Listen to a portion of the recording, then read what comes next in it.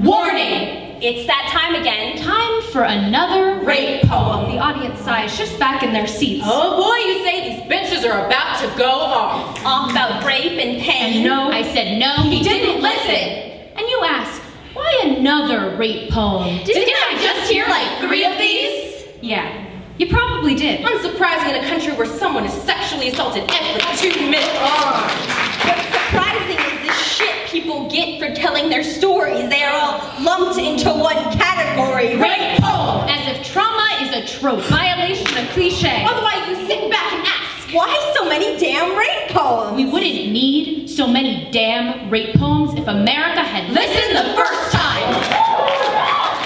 These poems are our prayers to beat the fucking odds in this country of apple pie and roofies. We wouldn't need so many damn rape poems if our bodies were ours alone. We wouldn't need so many damn rape poems if everyone knew what no meant. We wouldn't need so many damn rape poems if Budweiser stopped selling our bodies stretched across a six-pack. And maybe we wouldn't need so many damn rape poems if everyone would listen to this one. But it seems to us, these lessons have yet to be learned. Don't tell me she was sober enough to make a decision. Don't tell me she was asking for it. Don't tell me to pity him for making for consequences. Do you complain about another rape poem? But this is all part of a culture. The rape poems will continue until I can wear whatever the fuck I want without being called a slut. Until I can trust my drink to someone at a party when I need to take a piss. Until I can walk alone on dark streets and not be catcalled. Who's your daddy? Get back over here. Damn, look at that ass.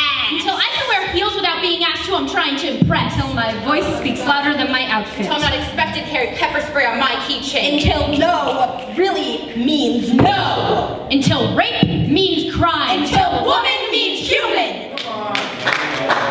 The rape poems will continue until there's no damn material left.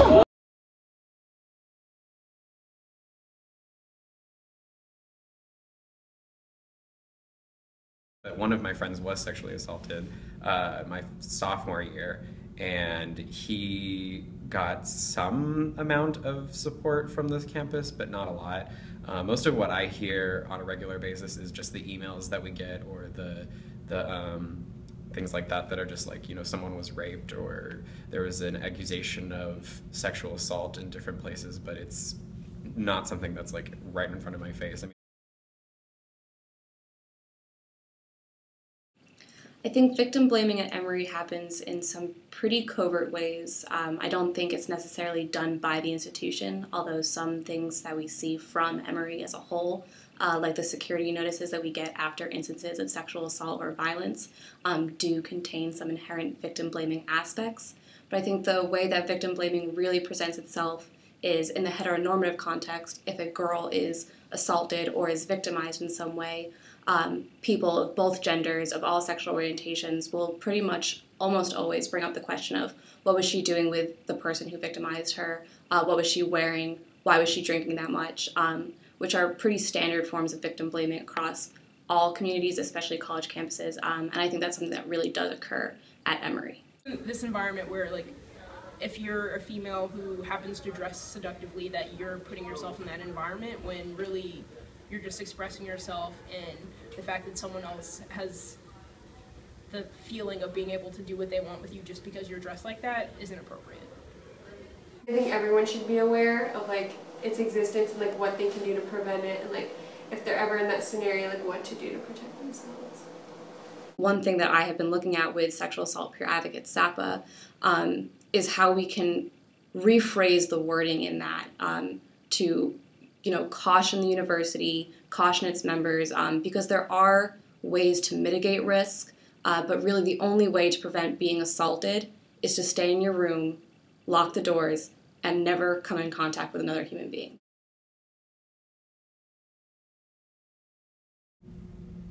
people try to blame victims because they don't want to believe that there's something wrong with the culture that they live in. They don't want to believe that the way that they have constructed their society is in some way wrong, that like maybe the way we raise boys is like not a good idea or is conducive to hyper-aggressive, hyper-masculine people who are going to think negatively of women or have warped opinions of women, or have warped opinions of sex, or warped opinions of gender, or what have you.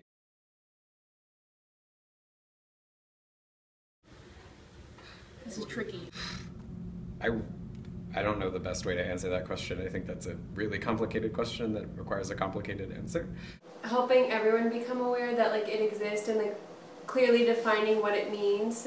The university has to be willing to support the victims of rape and be willing to punish the people who are assaulting people.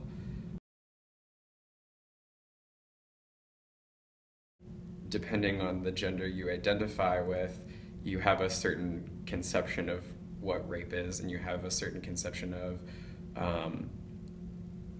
your position that's sort of pushed onto you in terms of rape culture. I think that men, cisgendered straight men, are considered to be the typical perpetrators of rape, whereas cisgendered females are considered to be the victims of rape. But I think that depending on where you fall within the middle ground of those genders, you have a completely different conception of rape. I think people should empower the victim, not blame them. People should be encouraging to victims. I mean, I took a class when I was in high school about, what do you do if your friend is sexually assaulted, and like the first thing is you never tell a victim of sexual assault to do anything. As an advocate for survivors, my initial response would be blame the perpetrator, which that's pretty cut and dry, and I don't think that will generally be the attitude in our lifetimes. But the only person who is responsible for perpetrating an act of violence against another human being, whether it's sexual or any other type of violence, is the person who's committing the assault. Someone murders somebody, shoots them point blank, you don't blame the person for standing in front of the gun.